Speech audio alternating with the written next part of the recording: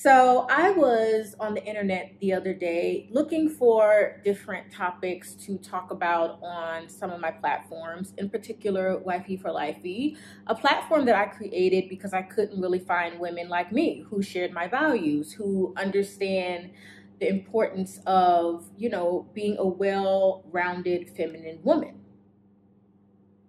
As I was on the internet, I realized, wow, it's Black History Month. And Black History Month is the time that we celebrate achievements by African Americans. And we take the time to, focus on Blacks who have done great things. Now, I think that's wonderful, but how is that really going to help you in your life? It's not. It might give you a little bit of inspiration, but I really want to come full circle with where we are as Black women in today's society. And so this video, let me go ahead and put a disclaimer out here. If you are a woman that leads an alternative lifestyle, this video isn't for you. If you are a woman that believes that dogs and cats can satisfy your sexual needs, this video is not for you. If you believe that anything goes, there's no structure, there's no morals, there's no values that you need to have, this video is not for you. If you believe that being alone your whole life is satisfying, this video is not for you. Just click off. Catch my next fashion video.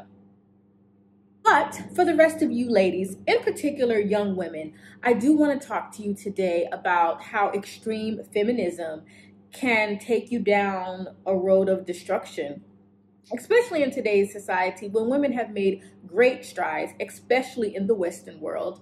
And we are bosses and we are CEOs and we are supervisors. And, I really can't think of an area in the United States of America where women are at the bottom. Now, I know people say, overall our income is not equal to men, but there are reasons for that. That makes sense. I'm not going into that. This video isn't about pay equality. Let's talk about Black women, depression, and where extreme feminism is going to lead some of you, and you're not built for it, because I'm not. So I came across an article. I'm going to put it on your screen since I couldn't do this video live. You guys know I've been having a lot of problems with the internet here in the Middle East, but I'm not going to sweat it. I'm still going to do what I have to do. So this article is called Lonely Black Women Get Depressed More Than Men. And, in this day and age where Black women are looked at as strong and independent, and we don't need no man, and we want to be single mothers and have children out of wedlock and not demand marriage, and all these ideas that people have about Black women because the statistics show that Black women are having babies out of wedlock at an abundant rate. Because it shows that Black women are the least married racial group. It puts us in this stereotypical role. And that's why women like Lizzo don't help our plight. All that mammying and, all those things that she is doing to make Black women really look like complete fools, and in particular plus size women, when we're already kind of stereotyped and people already are making judgments about us, it doesn't help our plight. And so this article revealed how a lot of Black women are struggling with depression. And I already knew this because there are a lot of Black women that I have known in my life that have serious issues, including me. You guys know that I've struggled with my weight. Struggled with discipline. It's not through any emotional issue. It's just really, I've always really lacked discipline when it came to exercise and fitness and things of that nature. And currently I have, not currently, but for the last year or two, I've been dealing with, where does this lack of discipline come from? Because things I really want to do, I do. And so we all have issues, but we may have them in different areas. I don't struggle with depression. I don't struggle with extreme anxiety or anything of that nature. I feel one reason that I've been able to combat that is I do have a very strong faith. And anytime I feel anxious or worried or concerned, I really cast my cares upon God, and that has always brought me through. Now, that is not to say that clinical depression doesn't exist or you don't need help. I'm an advocate for counseling. I have had counseling even with my husband.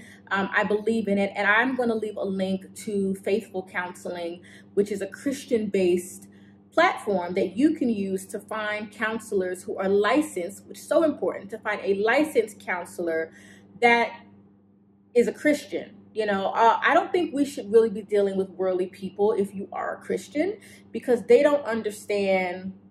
They can't understand what we understand, okay? They can't see it. It goes beyond their comprehension, and you really want to stay within, not a bubble, but you really want to stay within a group that understands your faith and your walk and your relationship with God. So I will leave my affiliate link to Faithful Counseling. Like I said, me and my husband have had counseling at a point in our marriage. I believe in counseling. It works. I think that it's a way for you to be very reflective about some of the things that you may need to change in your life.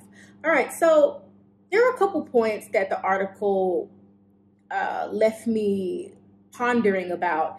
And I want to talk about Black women and depression and how we always are kind of looked at as strong and we can handle anything. And that's not the case. We really need community, friendships, love, marriage, family, whatever God has put in your heart for your life. And most of us are called to marriage because we're not going to be celibate. So if you're not going to be celibate, if you're not going to dedicate your life to your religion and to your community and not have, relations, then you're called to marriage. Motherhood, that might be different. I don't believe everyone is meant to be a mother. Some people are mentally ill. They shouldn't be a mother. Some people are abusive. So the idea that everyone is called to be a mother is also a false narrative.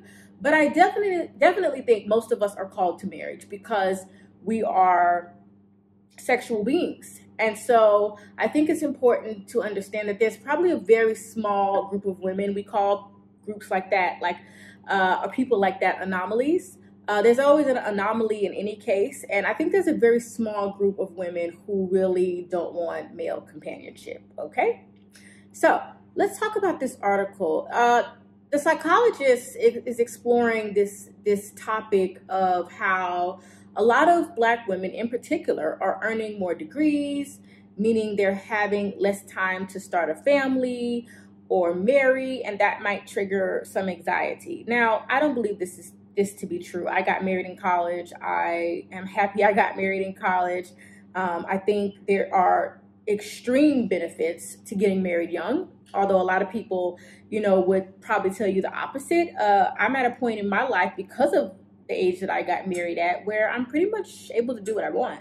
And I think that's a benefit. That's a benefit of seeing your husband grow from a young man to like a man, like I'm a man and I'm your husband and I'm everything that I always thought a husband would be. That's pretty much what my husband is blossoming into. And I can't wait to see what he will be like in 10 years or 20 years. And, y'all know I've been married for 14 years. We'll be married 15 years in June. All right. So, yeah, I think putting off marriage and having kids and all of that is not a good choice. If you know being a wife is important to you, if you know being a mother is important to you, I think it is the worst thing you could do to put that off. You could still explore your education and some form of a career. I think that there are issues to be explored as a woman with you and your husband when you do decide to have children, but I definitely don't think you should put it off because as we get older, our fertility drops. I don't care that you see some celebrities having babies at 50 and 45 and some women getting IVF and not telling you and telling you the cost and all of the stuff that goes behind it. Everyone knows your fertility drops as you get older, and it's just your body is really in a better shape to have children when you're younger. So there are many reasons to explore marriage and motherhood at a younger age. So this particular quote stood out to me. My female colleagues were afraid that they'd be alone, that they wouldn't find a partner of equal academic status.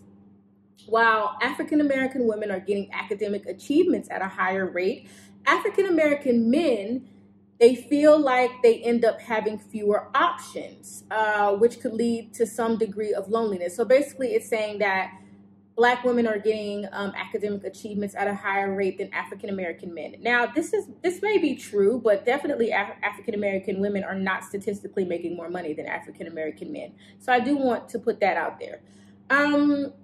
I don't think anyone has to be lonely. I think there's someone for everyone that wants to be married. We know some people will not get married for whatever reason.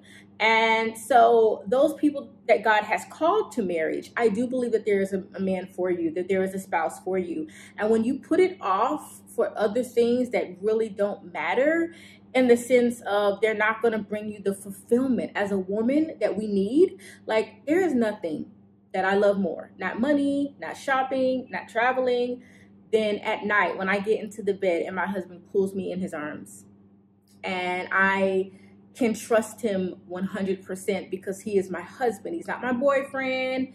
He's not my live-in love. He is my husband, and we have a covenant, and we've dedicated our lives to loving each other. No matter what we do with our careers, no matter what we do, no matter what decisions we make, there's no feeling. No degree can do that for you. And so that's what extreme feminism has done to Black women. It has taught them, travel the world, get your degrees, don't start a family, don't get a husband, sleep around, have your children out of wedlock. And what has that brought society? But terrible public schools, children who aren't being raised right, and women who are lonely and depressed. And if you do the research, it shows you how many women are on medication, like medication for depression and anxiety. Why is that? Because of the pressure to be a man, when really we should be falling back and being a woman. Okay. All right. So loneliness, he says, can have little to do with being in physical proximity to someone. But research suggests that for African-American women, it can lead to much larger issues. So for African-American women, studies are showing that loneliness, the feeling of being alone, affects women more than it does men.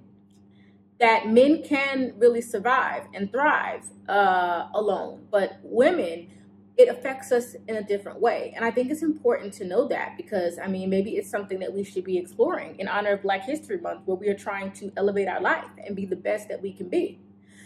So yeah, I thought that was interesting. And then I have a few other quotes, and then I'm gonna wrap it up with the cost of extreme feminism and really what I think it has done to some women and how it's really destroying a lot of lives. And I want to save as many young women as I can with my messages and with what you can really have in your life if you just maybe tweak your thinking a little bit. All right, so a lot of Black women may feel like they can't find a man that is on their level, but I think that a lot of people are selecting spouses at times in your life where it's going to be hard to find someone that you think is on your level. If you've lived by yourself for a long time, it's going to be hard for you to live with someone else.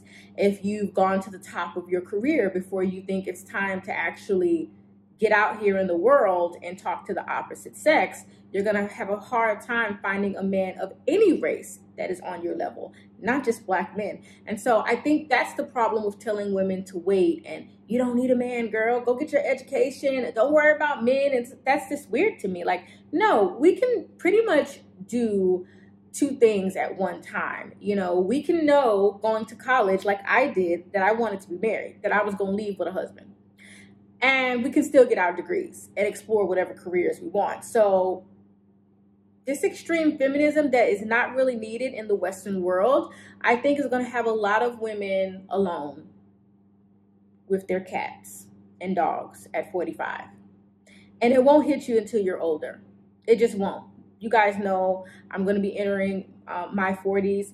A cat is not going to do it for me. Next quote. Another issue, says Dr. Janet Taylor, a psychiatrist and life coach, may be anxiety among Black women about the shrinking pool of marriageable African-American partners. That said, she explains, Black men have their own sources of anxiety, depression, and anxiety, at least as compared to women in this area. Looks a lot different in men. Men of color are worried a lot about how they are viewed. They're worried about their masculinity. And a lot of them in their 30s and 40 range don't necessarily know how to be in a relationship without going outside of the relationship. Now, I don't know where this generalization comes from that men, you know, they can't be in a relationship without going outside of their relationship. I don't know what statistics. There weren't any statistics in the article to back that up. But there are men out here that love their wives, are faithful to their wives, if we're talking about like being faithful. And there are men that are very capable of being in relationships. I mean, I see those examples all around me. I know a lot of women may not have grown up in a two-parent household, and they may have not seen those examples, but they definitely exist. And so I think that we have to be careful about the negativity that is put out there. Particularly with women of color, their loneliness, anxiety, and depression look very different than they do for women who don't consider themselves minorities or women of color. Women of color are typically told by their moms, who themselves had issues with men, that they don't necessarily need a man. But then the mom goes back and contradicts herself when the woman is not in a relationship or is not married. Now, I know this may be happening to a lot of women. A lot of women come from home lives where their moms made poor decisions with men. And if your mom made a poor decision with a man, that could make you kind of feel some type of way. Like, you could feel negatively about men based on the fact maybe your father was not around, or maybe you didn't have a good father or a moral father or upright father. You know, there's no perfect parent, but definitely there are some that were better than others. And so I think that you do have to look at your background and ask yourself, you know, what is my experience with men? Why do I feel the way I do with men? And also be held accountable for the men that you choose to procreate with, and for the men that you chose to be with, and the men that you chose to love. A lot of women don't want to be accountable. I hear a lot of women always talking about the man did this, he cheated on me, he did this, he abused me. Well, why did you choose him? Okay? Because at the first sign of anything strange, you could have gotten out before marriage. And a lot of these women don't even end up getting married. They just end up having children and families, and there's no commitment there, and there's no covenant there. And so I think that you have to go back to the history with your mom and your dad and your family and what you've seen around you, and ask yourself, is this working how they're doing it? And if the answer is no, maybe you need to switch it up. Last quote that I thought was interesting is, however, Chain warns against falling into stereotypical narratives about Black women's lives. African-American females don't often go about telling the world, hey, I'm very lonely, and express feelings of depression and anxiety, he says, which means there are decades of data on Black women's mental health that may not be very accurate. Only about a quarter of America's Black population seeks mental health care. Did y'all hear that? Only a quarter.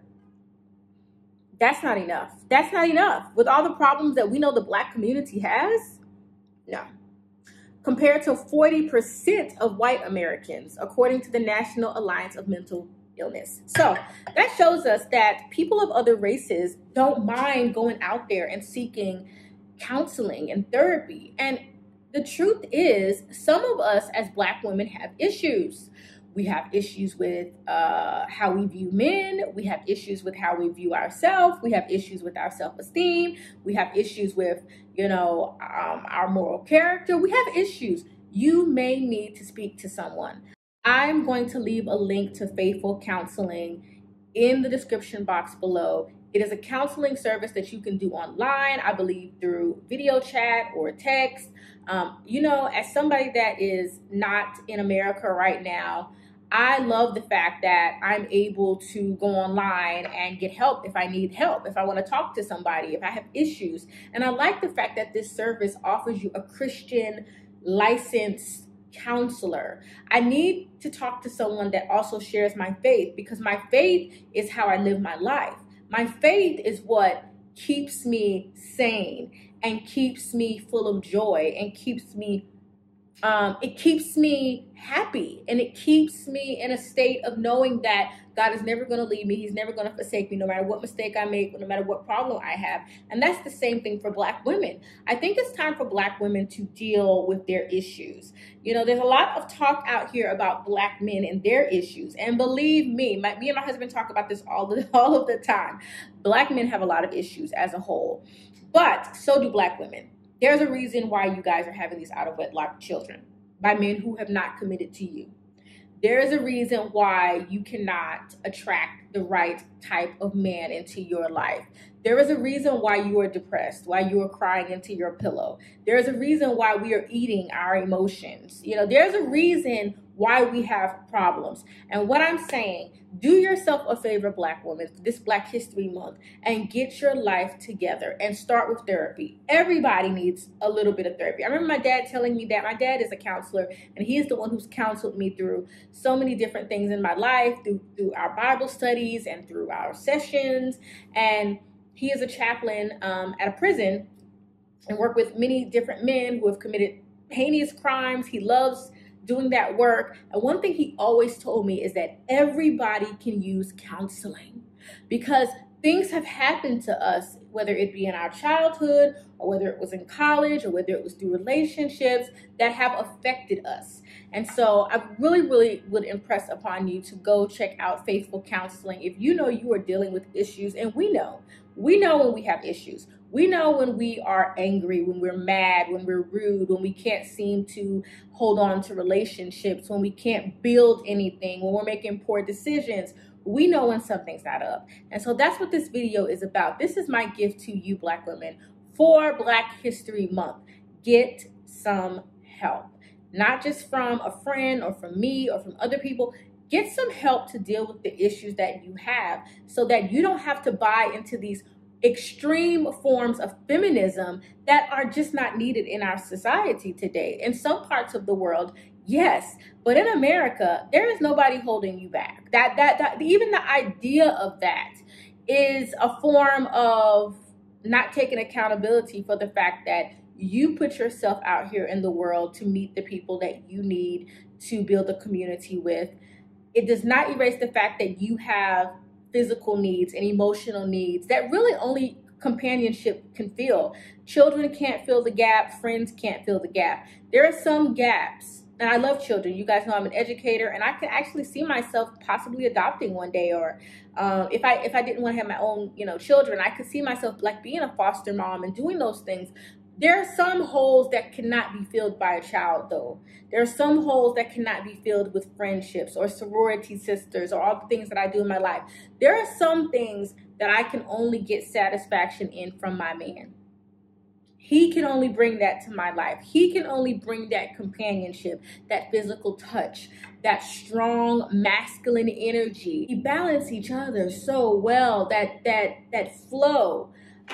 You can only get that from a man, and most of us want that. So if you know you want to be married, you want to be a mother, you want these things, why buy into the slut walk? Who wants to marry a slut? What masculine man really wants to marry a woman who's going to the slut walk, unless he's a beta male simp? Okay, why buy into these extreme forms of sexual freedom that don't help you, if they're not healthy for your body? Why do that when you know you just want to be somebody's wife? You want a career, your own business. Maybe you want to be a stay-at-home mom or a stay-at-home wife like me. Maybe you want things for your life. You don't have to be liberal like society is trying to push on us. It's okay to hold on to your traditional values. And when you buy into extreme feminism, what it's showing us in the statistics, in particular for Black women, is that we end up lonely and depressed. Do you want that for your life, young ladies? Let me know. I'll see you in my next video. And I will link that article below.